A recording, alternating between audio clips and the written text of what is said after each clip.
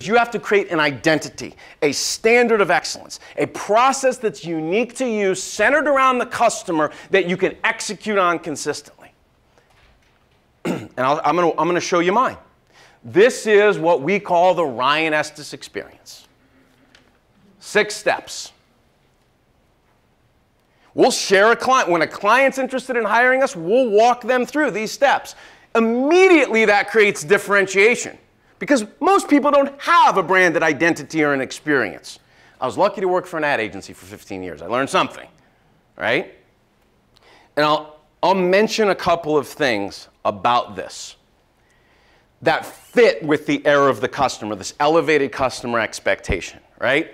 So the first 4 steps, business vision, event purpose, learning objectives, customer engagement, that's all discovery. That's all due diligence and discovery. We spend that much time in our process getting to know a customer before we commit to experience design. It's not just one phone call. We have a process.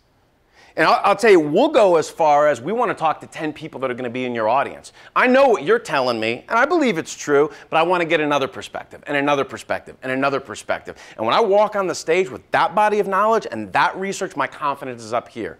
And that I can deliver exactly what you talked about. Relevant, actionable insight that moves the needle on their business because I know, because I've committed to the process. And to your point, this is what customers value today.